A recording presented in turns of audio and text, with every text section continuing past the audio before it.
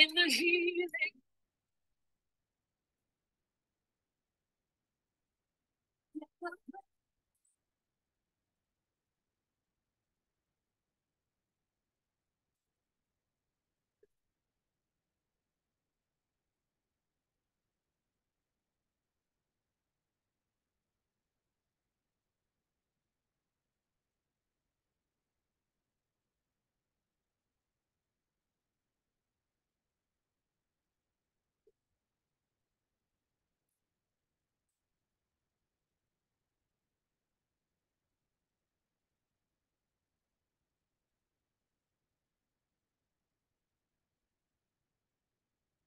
Amen, amen. Bless God. I'm Pastor Alicia Williams. Welcome to Life in Christ International Church. This is our Sunday school time. We honor God this morning that He would bring us to our summer quarter. And we know that we just recently started in our new Sunday school resource. It's summer quarter. This is our second Sunday in our summer quarter. And the lesson for this morning it ties into the overall theme of this summer quarter, which is the righteous reign of God. And the title this morning of our Sunday school lesson is God's Kingdom of Peace. And so with that, let us open our Sunday school time this morning in and with a word of prayer. I do ask and encourage that you pray with me and pray with us here at the church. God is doing some very, very phenomenal things for us. And we bless God for it. We bless God for his goodness. Even as I was preparing for this Sunday school time, all I could do was just thank God for his goodness. All life long, God has absolutely and thoroughly and completely been good. And Father, in the name of Jesus, we thank you, Lord God, this morning for our time together, for our time in your word, for our time of study. May your anointing, oh great God, be upon the reading of your word. May your anointing, oh great God, be upon this lesson. Father, we spend this time, Father, during Sunday school and reading and studying and learning so that our lives, Lord God, would grow in you, grow into your divine will, plan, and purpose all the more. And for that, Lord God, we bless you and we praise you. We thank you. Father, we pray for those that are on this channel, Father, the families that are on this channel, for those that are listening to this time. Father, if they don't have a church home, if they're looking for a church home, if they're looking for life, Father, lead them to where you divinely purpose. Help them, oh great God, to get into the center of your will. Bless their lives, whatever their needs are. If they have financial issues, if they have health issues, if they have family issues, if they need direction or guidance, be the magnification, oh God, of who you are in them, for them, by them, and through them. We lift them up to you now, great God, that you would fully and completely show who you are. We thank you, Father. We love you, Lord God. We bless you and we praise you in Jesus' name. And so this morning we go into our Sunday school lesson. We already know what the title of our lesson is. So this is our agenda. For the Sunday school lesson, our devotional reading was John 16:20 through 33. And the background scripture for our lesson this morning is coming from Isaiah 65, verses 17 through 25. We have two lesson outlines this morning. The first one is celebrating newness. The second one is the new reality. Our key text, which we're going to read in just a second, is Isaiah 65:25. And that we know here at the church sets the foundation for our Sunday school time. It kind of ties everything into us so that we have a greater and better understanding of our lesson. We're going to recap our lesson outlines real briefly. We're going to share weekly announcements and then we're close. That's our roadmap. That's our agenda for this morning. If you haven't already, please turn with me to the book of Isaiah 65. We're going to verse 25 this morning. Reading our key text, Isaiah 65:25 in the King James Bible says, "The wolf and the lamb shall feed together, And the lion shall eat straw like the bullock, and dust shall be the serpent's meat. They shall not hurt nor destroy in all my holy mountain, saith the Lord.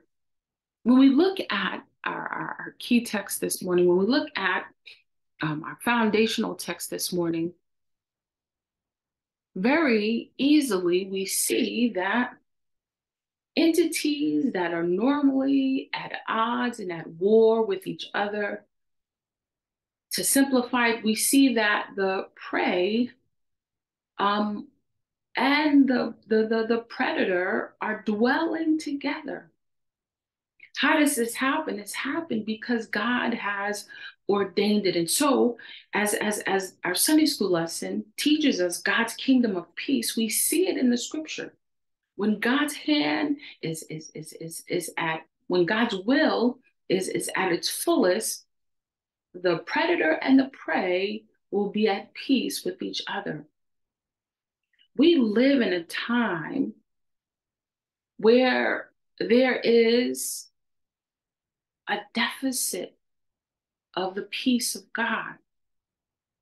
We can talk about the economy, global economy, not just here in the United States. We can talk about global warming, where we have earthquakes and volcanoes and typhoons. We can talk about wars and rumors of wars, the war in Ukraine and the hostilities in East Asia with Taiwan and China, and the list can go on. We can talk about Israel and Palestine. We can talk about Ethiopia and again the list goes on, the Tigray region. And so when our Sunday school lesson teaches us God's kingdom of peace, we pray for peace. We pray for God's peace. It is so immensely necessary and needed to be able to get ahead and advance and live the way that God has intended. So this morning, our Sunday school lesson is going to teach us about God's kingdom of peace. And it takes us to our very first lesson outline, celebrating newness, where we're going to read in Isaiah 65, 17 through 19. And it's going to teach us about our second lesson outline, the new reality, Isaiah 65, 20 through 25. And so that's where we're going. I love this lesson this morning. I love the theme of this lesson this morning. And the reason I say that is because we so very much need the peace of God, the manifestation of peace, not just being aware of it or understanding. We need God Himself to pour out peace in the world.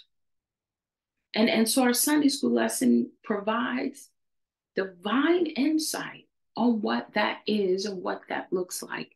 And so turn with me, if you haven't already, to the book of Isaiah 65. We're reading verses 17 through 19. Verse 17 in the King James Bible says, "For behold, I create new heavens and a new earth, and the former shall not be remembered nor come into mind." Verse 18, "But be ye glad and rejoice forever in that which I create. For behold, I create Jerusalem a rejoicing and her people a joy."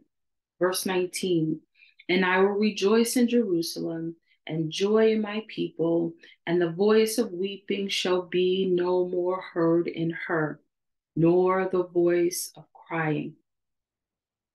That's our first lesson outline. That's the basis for what the Lord is teaching us this morning about celebrating newness.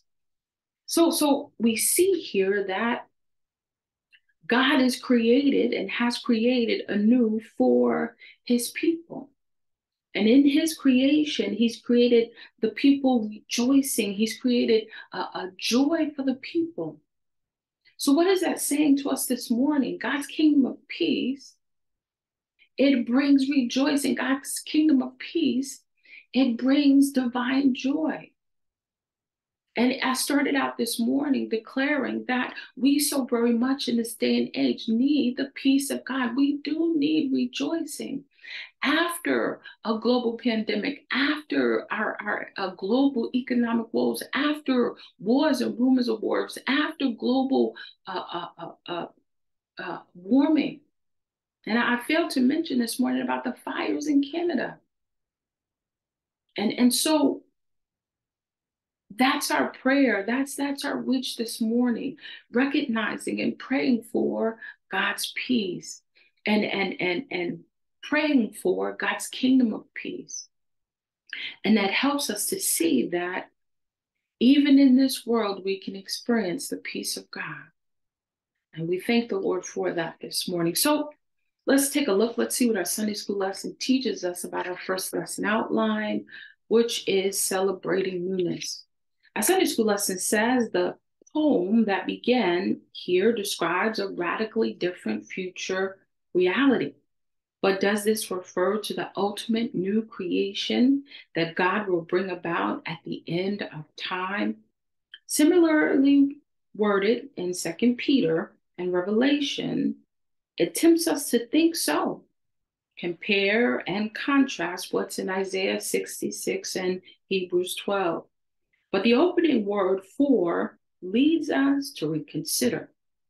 This translates a Hebrew word that appears also in Isaiah 26 and Isaiah 43, where the translation is because, as in here's the reason why.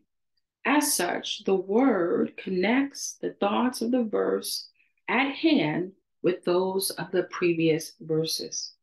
Those previous verses announce two things: the end of the foreign denomination of Israel, regarding Babylon, regarding Assyria, and the end of unholy rebellion by Israelites. The end of imperial aggression, which marks a drastic change that the language of the new creation is appropriate for. When added to the extreme language regarding elimination of unholiness, and end times interpretation of the destruction and replacement of planet Earth is very inviting. So our Sunday school lesson clears it up. It reminds us that it's easy to think that these verses are referring to the end of times, but it clarifies the for versus the because, meaning that there's two things that this passage of scriptures is focused on. One, I want to read it again, the end of foreign denomination of Israel and the end of unholy rebellion by the Israelites. So we have clarity about what our Sunday school lesson is teaching us about celebrating newness. When you've been in bondage, when your home has been destroyed, when what is familiar has been taken from you, we understand why the creating of newness is so important, and how it brings such a phenomenal level of hope and joy and rejoicing. And so that takes us into our second lesson outline this morning, our second lesson outline, which is the new reality. And so we're going to be reading our second lesson outline, Isaiah 65, verses 20 through 25. Verse 20 reads in the King James Bible, Isaiah 65:20 says, "There shall be no more thence an infant of days, nor an old man that hath not filled his days. For the child shall die 100 years old, but the sinner, being 100 years old, shall be accursed. And they shall build houses and inhabit them, and they shall plant vineyards and eat the fruit of them. They shall not build and another inhabit. They shall not plant and another eat.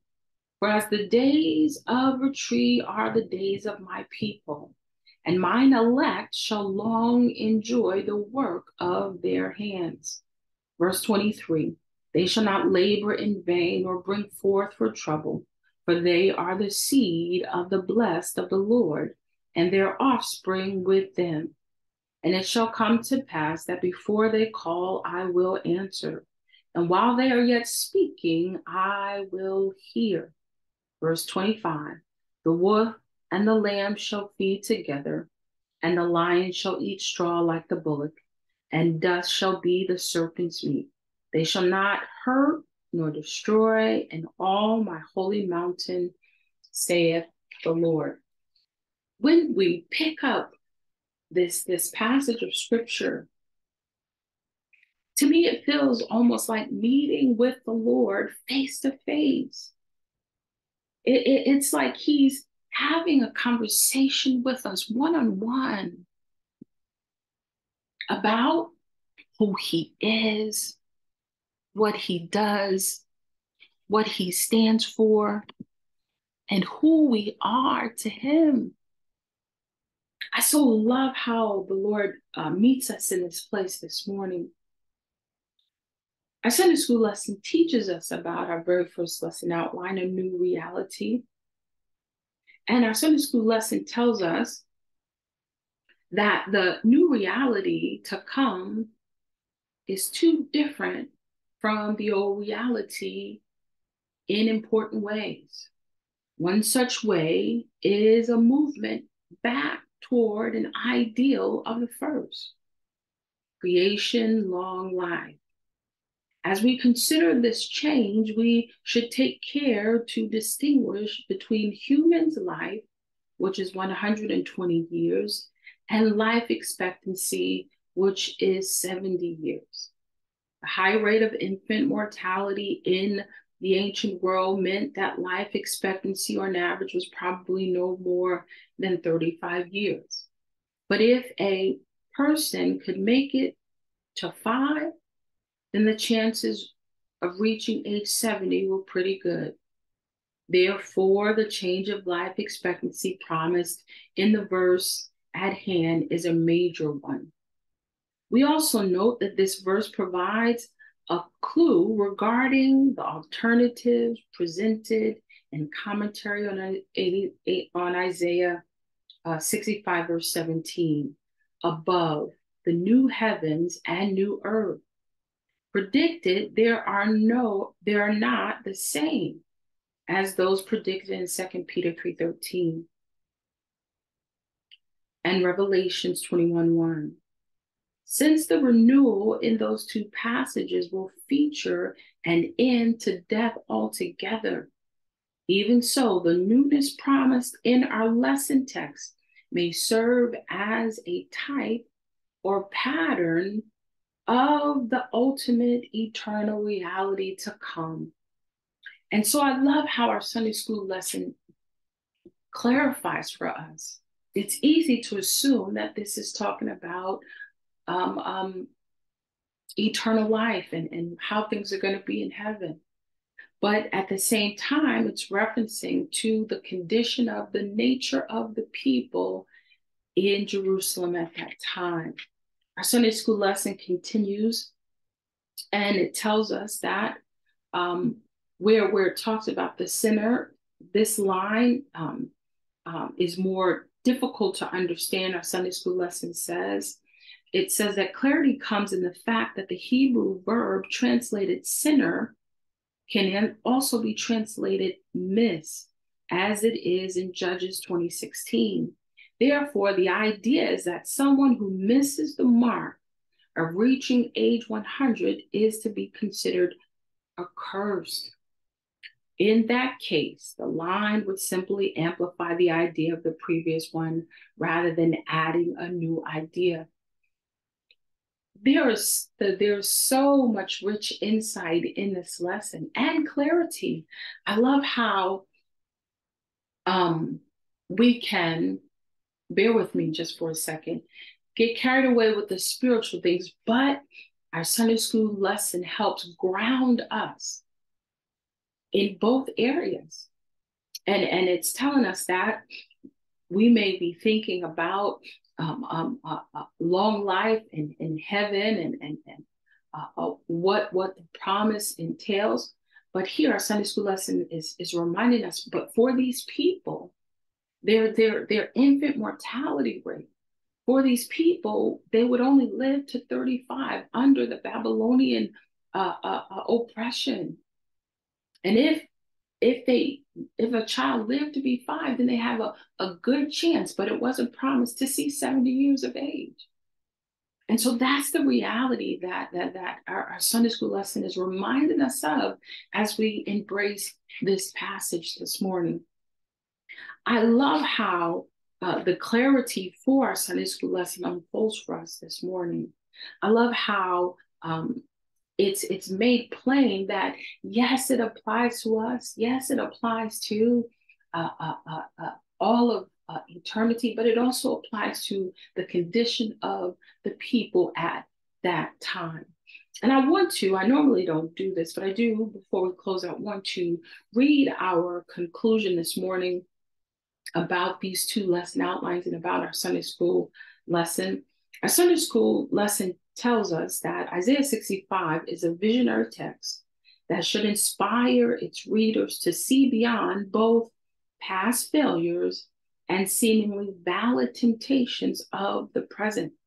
It invites us to imagine a different world than the one we inherited, a world in which old wounds will be healed and the God-given talents of all are used to bless others.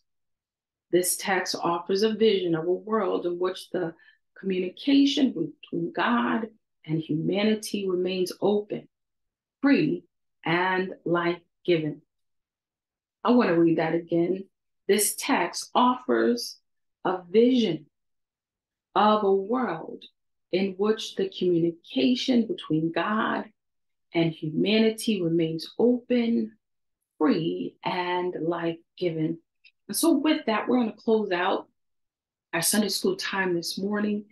We were able, during this Sunday school lesson, to cover both of our lesson outlines, celebrating newness. We read Isaiah 65, verses 17 through 19. We learned that the children of Israel were oppressed.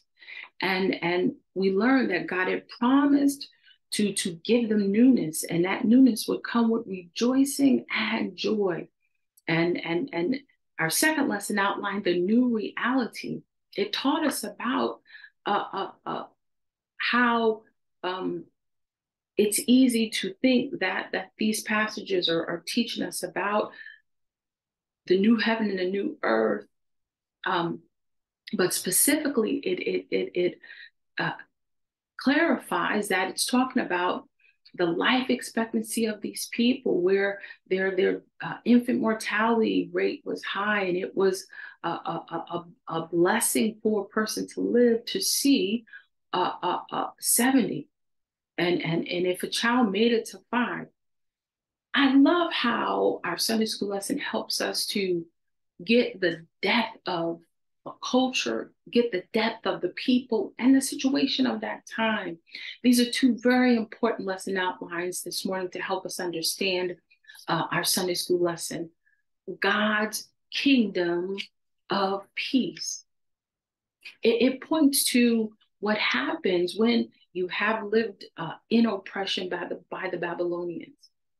It points to how God ministers to the heart and the life and soul of his people who have experienced such a thing, and how he restores, and how he brings newness, and how he fosters a new reality. And we honor God for that this morning. I always like to take just a few minutes to read our Sunday school prayer, and after that, I'll share our weekly announcements. Our Sunday school prayer for this morning says, Creator God, who made the heavens and the earth and everything in them, create in us new hearts, new hands, and new feet, so that we may think as you think, do what you give us to do, and go where you call us Take from us the tendency to think too small and to shrink back in fear. We ask this in the name of the one who has promised to usher in a new heaven and a new earth, your Son, Jesus Christ. Amen. What a rich prayer. What a way to finish up our Sunday school lesson this morning on God's kingdom of peace. As we close out this morning, I do want to remind us to govern ourselves accordingly. Of course, here at the church, every Thursday evening at 7:30, we have our midweek Bible study. This month, the Lord has us in the month of sanctification. So what that means is that all month long, we're gleaning and learning from the Word of God what the Bible teaches about sanctification. As I shared during our midweek Bible study lesson, yes, sanctification is directly tied to sin and sinning. But here, why would we want to wallow at that level when the Lord can show us divine revelation about sanctification? The sanctification in the mind, the Lord has already ministered to our life about that here at the church. Sanctification of the heart, the Lord has already ministered to our life about that here at the church. And so it's as the word of God says, precept upon precept. It is, as the word of God says, line upon line. And so as we close out this morning, I do want to remind us that our end of month worship will be on Sunday, June 18th. That will be Father's Day. So we'll be celebrating our fathers on that day as well. And we are and have shifted to our youth outreach. And so our youth ministry will host a summer splash. That's going to be on Saturday, July 8th, from 10 to 3 p.m. And it's just the church hosting a few kids to take them to Ackworth lunch and just have them have their kid day.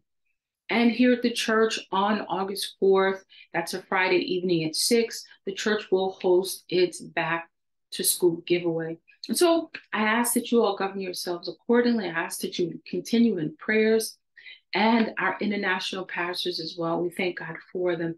And so with that, we're closing out. We will see you Thursday evening for a midweek Bible study lesson. May the Lord God bless you and keep you. May his angels encamp about you. May the revelation of the Lord God manifest itself in your life in full, now and forever. God bless you. We'll see you Thursday evening.